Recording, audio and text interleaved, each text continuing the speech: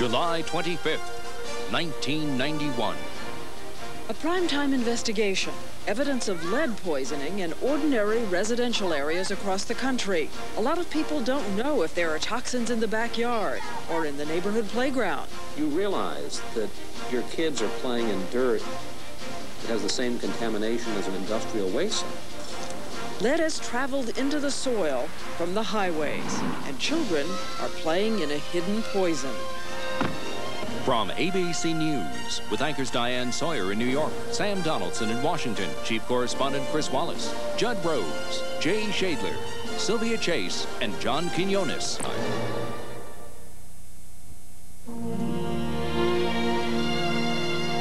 Primetime.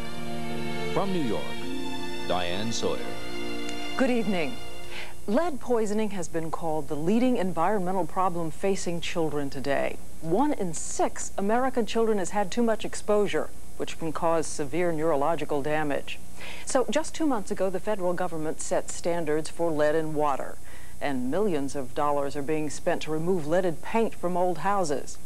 But tonight, Chief Correspondent Chris Wallace investigates new evidence that the biggest danger of lead poisoning may be right in your backyard.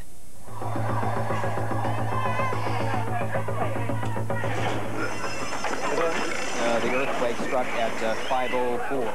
October 1989. A powerful earthquake rocked Northern California. And we have a bad freeway collapse. In Oakland, Interstate 880 collapsed, killing 43 people. Afterward, local officials wanted to rebuild the freeway somewhere else, especially after they found a study that showed the freeway had been a menace to the area long before the earthquake. We found that where there was heavy automobile traffic, such as freeways, there was higher lead content in that soil than in other places. Alameda County Supervisor Warren Widener is talking about findings that along the interstate, dozens of yards that were tested had high concentrations of lead, higher than the federal guideline for hazardous waste. In this yard, 2 blocks from the freeway, it was 4 times that level. The study raised the possibility of a whole new threat, not from lead in paint or lead in the water, but from lead emissions from years of heavy traffic. Leaded gasoline has been largely phased out now, but for more than half a century, cars in this country ran on it. And the fallout, millions of tons of lead, ended up here, in the dirt alongside our busiest roads and highways. The problem is lead doesn't dissolve. It stays in the soil. It is a hidden poison in neighborhoods across America. There's no safe level for lead. That with every increase of exposure, you probably are at increased risk for child having neurological damage. Dr. Lynn Goldman of the California Department of Health Services has just finished a report on the health effects of lead on more than 500 children who live near Oakland's busiest roads and highways. 2/3 of the children in the neighborhood had lead levels in toxic range. 2/3 of the children? Isn't that astonishing? It was astonishing. They have leads at a toxic level. They have lead poisoning. Lead poisoning attacks a child's brain and nervous system, causing learning disabilities, speech impediments, and hearing loss. Patrick Garvin has severe lead poisoning. How old are you?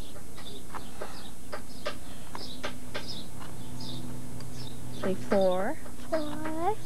Most children show no symptoms until serious damage has already occurred. The effects are long-lasting, sometimes permanent. The Zamora family knows all about lead. They live close to the freeway, and 6 of them have had lead poisoning. 7-year-old Marguerite was the sickest. She had convulsions, her nose bled, and her hair fell out. Antonio is her older brother. People came and tested the water. Water was real good. The paint, you know, but... Was the paint okay? Yeah. What do they think caused all the illnesses in your family? The area. Oakland is one of the few cities where they now worry about lead in the soil. This playground along the freeway has been shut down because of lead levels that were 6 times the guidelines for hazardous waste. The concern is understandable because a young child in a contaminated area can be poisoned in less than a month just by inhaling dust or eating dirt, as many kids do. Professor Howard Milkey of Xavier University is a pioneer in the study of contaminated soil. It's become a kind of mission for him. My own daughter got exposed fairly highly once, and that hurt. Beverly Milky was 3 when she was poisoned by the dirt in a sandbox at her daycare center. It was detected quickly and she had no long-term problems, but it brought the threat home to her father. Took a very personal, at that point, a personal commitment. Okay, this is a major problem in our society. What can we do to solve it? Milky began in Baltimore in the 70s, studying dirt in hundreds of gardens. He discovered that 1 in 5 had dangerous amounts of lead. He also found a pattern. Lead levels were highest near the busiest roads. His conclusion? Leaded gasoline was causing the major pattern of lead within the urban environment. Milky's research clashed with the establishment view that the big problem is lead paint flaking off houses. Government is spending millions of dollars to remove that threat. But Milky was raising a new, and up to this point, largely ignored danger. When Milky moved to Minneapolis in the early 80s, he continued his research into lead in the soil. His colleagues told him that Baltimore was a special case, with a history of heavy traffic and heavy industry. But here, in the land of 10,000 lakes, Milky found exactly the same problem. Over 5 years, he took readings from the inner city out to the suburbs, compared soil from urban and rural areas, and from houses with and without lead paint. Milky took us through one neighborhood he tested in Minneapolis with shocking amounts of lead. We found 500 to 1,000 parts per million in the soils in the areas right around the houses where children are playing. And how bad is that? If these soils were in a paint can, they would be considered an illegal material. If it were on an industrial site, it would be considered an illegal hazardous waste. Well, you know, now these kids have just been going past us. It's got to be very dangerous for them to be playing in yards with those levels of lead. Absolutely. Here they are within their own front yards in an inner city neighborhood, playing in what would be recognized as industrial waste if it were at another location. To explain what Milky is talking about, a lead content of 20 parts per million in soil is considered normal. At 100 parts per million, increases in lead can be measured in a child's blood. 500 can trigger a hazardous waste cleanup under the federal Superfund program. A lead content of 600 is banned in paint. In his study, Milky found that in the most traffic-congested parts of Minneapolis, half the houses had levels of 800 parts per million or more. Some were above 6,000. A mile away, average levels dropped to 500. Another mile away, 300. Levels remained above 100 well into the suburbs, more than 5 miles from downtown. Milky says he's found the same pattern across the country. Lead was put in gasoline in the 1920s to fuel bigger, more powerful cars. Right from the start, there were concerns about the health effects. But historian David Rossner says the auto and gas industries overwhelmed the critics.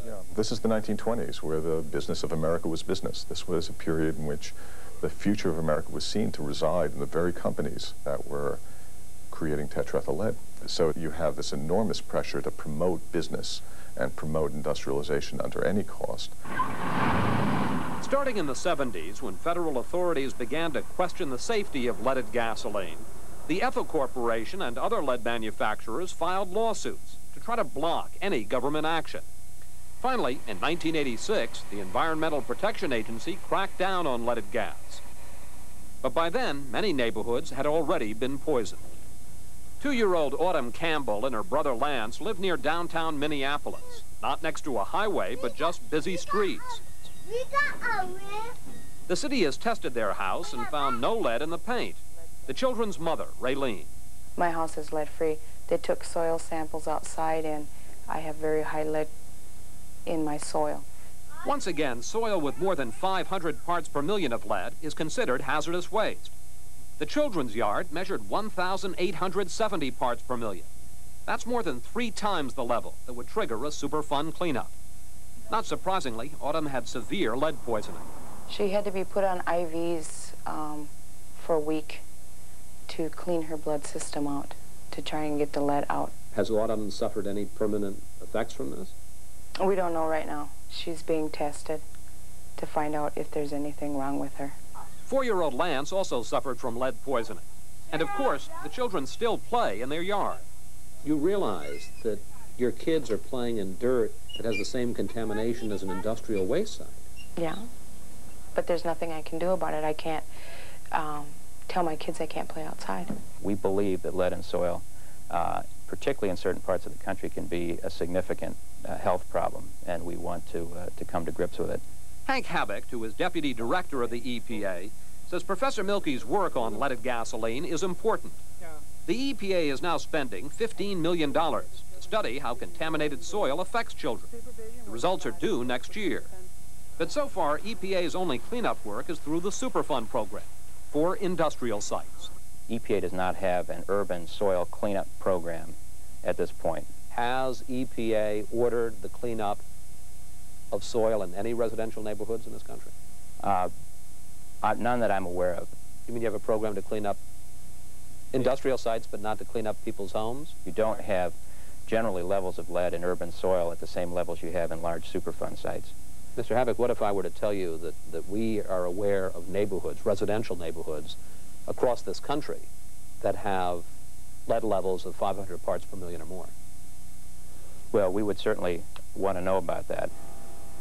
Mr. Habeck doesn't have to go far. We took our own soil samples along busy streets in Washington and then had them analyzed at this laboratory. In the yard of this house, within sight of the Capitol, 1,500 parts per million, 3 times the hazardous waste level. And in this yard, 3 miles from EPA, more than 7,000 parts per million. That's higher than levels found at some lead smelters.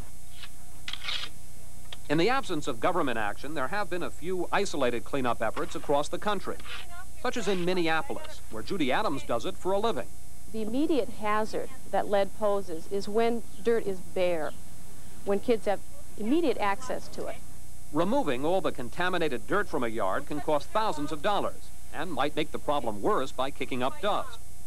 A more realistic solution, cover the dirt with grass or sand or wood chips. Also, wash off sidewalks so dirt isn't tracked into the house. Only 3 states even have a standard for contaminated dirt.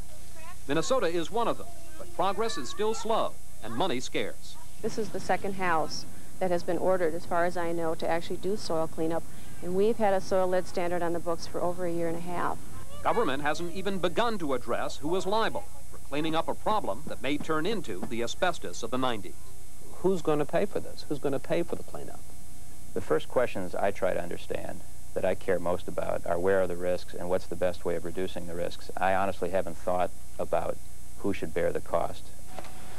As we've said, the U.S. has phased out leaded gas, but the lead industry has found a new market in developing countries. The Ethyl Corporation, which refused to talk with us, has closed its U.S. plants, but still exports from a plant in Canada. Meanwhile, studies show the third world is now being contaminated. In Nigeria, lead levels along roads are reaching 7,000 parts per million. In Mexico City, half the children tested have dangerous levels of lead. Overseas or at home, the systematic poisoning of children is enough to shake even a scientist. How does it make you feel to drive through these neighborhoods and see these children playing in what amounts to hazardous waste sites and nothing being done about it? It's a tragedy.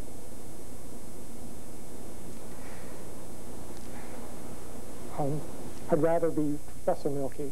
It's easier to stay one step away from it. It's very hard to take.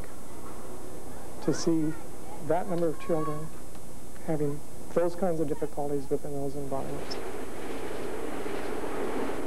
The poison's still there and it will remain. It's a permanent feature of those neighborhoods until we do something about it. If you want your yard tested for lead, we discovered that basically you have to do it yourself. You can call your city or state health departments, but in our survey, very few of them were willing to test for lead in soil. So we suggest you check the yellow pages for a private laboratory in your area, scoop up some samples of dirt, take them to the lab. However, it does cost between $25 and $40 to have each sample tested. And don't forget to watch 2020 tomorrow night. I'm Diane Sawyer in New York. Good night to all of you, and good night, Sam. Good night, Diane. I'm Sam Donaldson in Washington, inviting you to join us again next Thursday night for another edition of Primetime Live.